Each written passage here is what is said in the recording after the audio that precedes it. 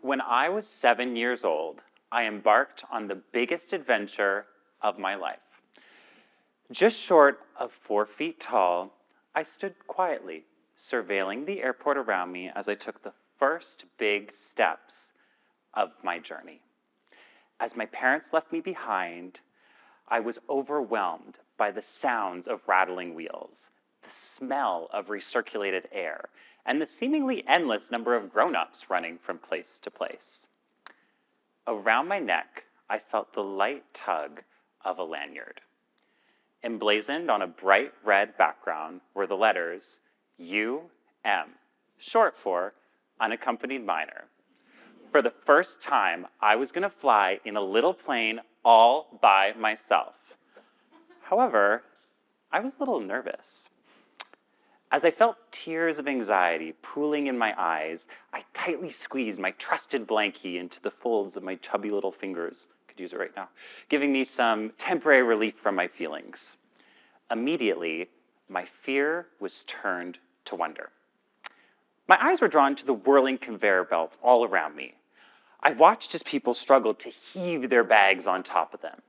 As if by magic, they were then sucked into the underbelly of the airport, a black hole covered by some rubber flaps. Where'd they go? I thought to myself. How'd they get from a conveyor belt to where I was going? As I was wondering, I was whisked away to the plane, and when I arrived at my destination, I once again had my eyes drawn to the conveyor belts. But this time, I noticed the reflective silver folds that cushioned the fall of newly arriving bags. I sat down and tried to figure out the mystery of how they got here. I definitely didn't see them on the plane with me, and they definitely didn't fly here on their own. And then I'd solved it. The bags I'd seen before had been loaded onto a bus, driven to this new airport, and were now falling into the arms of their respective owners. While my 7-year-old self might have struggled to understand that planes have a cargo hold, he wasn't wrong in struggling to understand how anything gets from one place to another. Every single day, all around the globe, over 100,000 flights take off. Nearly 90,000 cargo ships power through the ocean, and tens of millions of trucks transport goods from place to place. The beating heart of our globalized economy is logistics, and logistics can be the difference between winning or losing wars, or time-sensitive vaccines saving the lives of millions. Our world is far more complex than people realize, and by extension, even the smallest impacts to the supply chain can truly impact the world. For example, if during the pandemic you tried to purchase toilet paper, you know what I mean. As I said, the beating heart of our economy is logistics, and here in the US, it represents nearly 10% of GDP.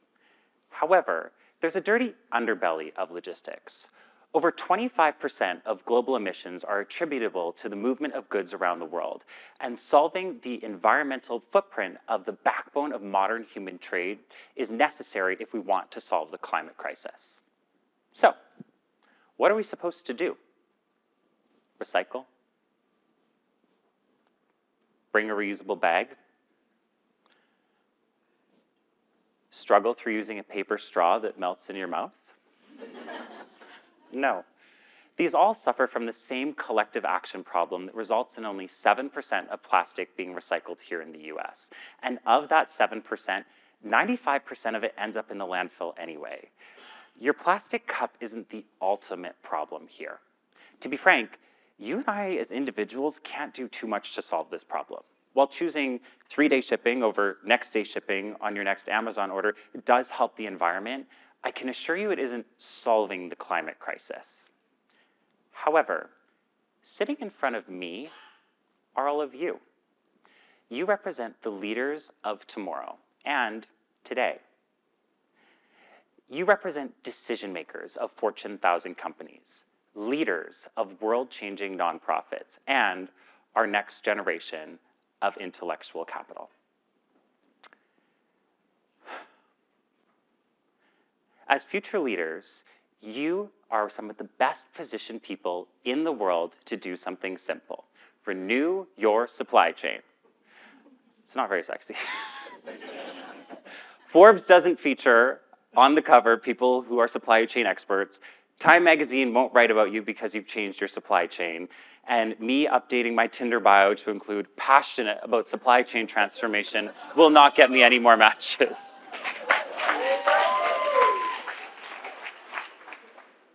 However, given the complexified and interwoven supply chains that we live in, even the tiniest change by you as leaders of the organizations that you will lead can have a massive impact. For example, here in the US, idling is about 5% of annual energy use. And there are two companies that have turned this problem into a solution, UPS and Staples. Years ago, UPS instituted a no left turns program that was designed to avoid waiting to cross traffic. It helped them reduce idling and save some money. What they did is they took GPS data, they programmed new routes that kind of took concentric circles to the right, and as a result, they were able to save millions of gallons of fuel per year, equivalent to 20,000 passenger vehicles.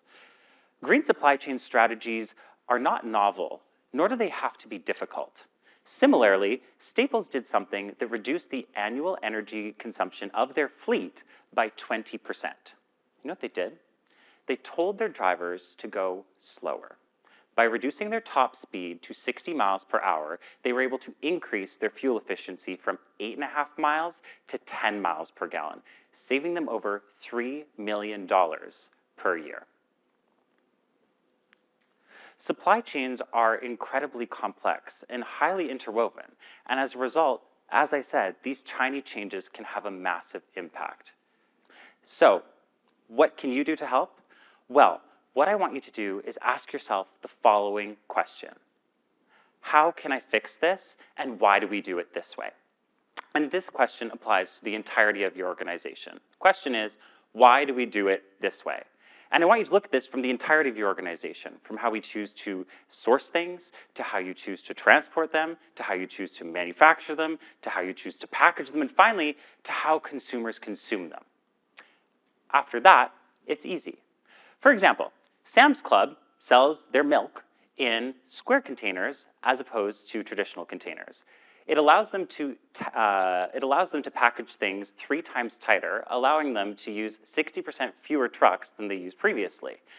And in Pakistan, PepsiCo was able to train farmers in sustainable growing practices, allowing their farmers to reduce the water consumption associated with growing by 30%, while at the same time increasing crop yields by 30%.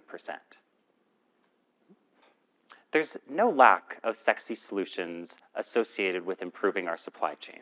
However, what all of them sometimes don't recognize is that rather than reinventing the wheel, sometimes we need to work on the wheels themselves.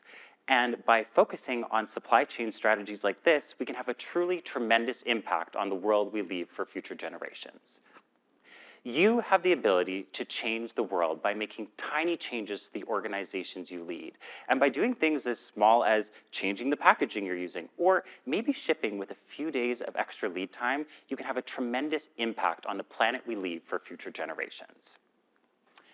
My 7-year-old self was obsessed with figuring out how things get from place to place. All I'm asking is that you unlock the same curiosity in yourself and be able to find the tiny tweaks to your organizations that can change the world. Thank you.